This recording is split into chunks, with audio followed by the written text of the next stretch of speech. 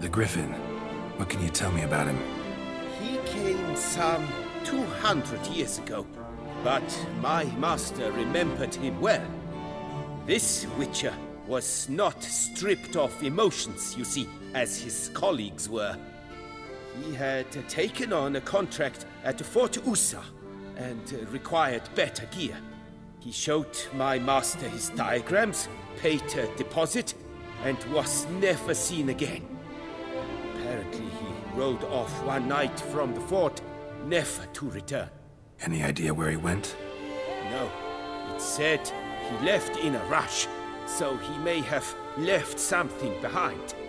Only ruins remain of Fort Usa, but you may wish to search them.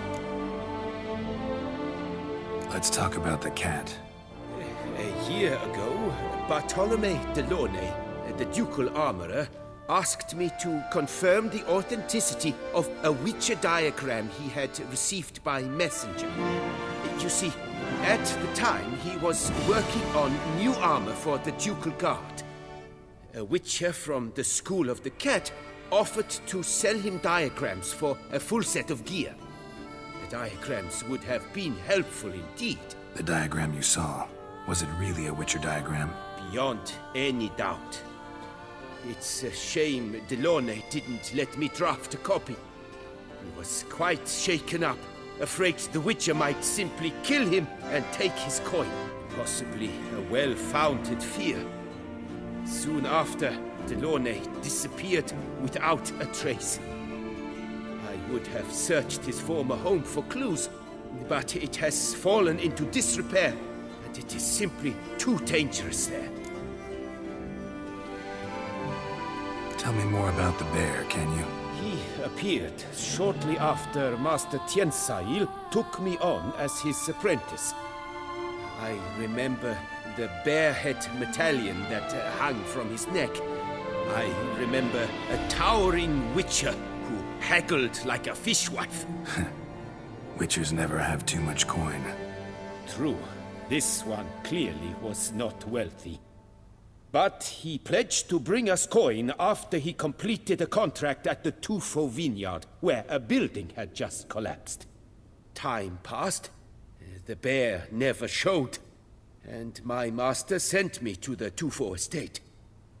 As it turned out, the Witcher had indeed accepted a job. Yet that was all they heard of him, and that is all I know. School of the Manticore. Probably know the least about it, though once, long ago, wore some armor forged there.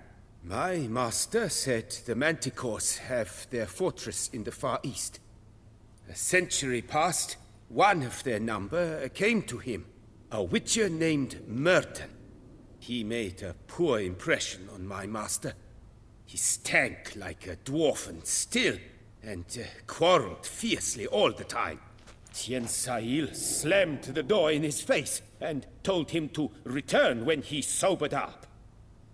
He would conduct no business with a drunk.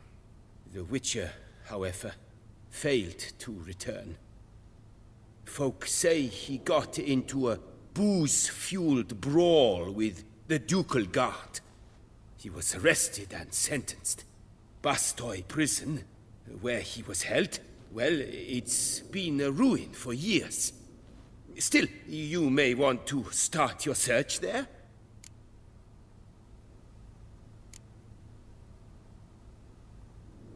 What do you have on offer?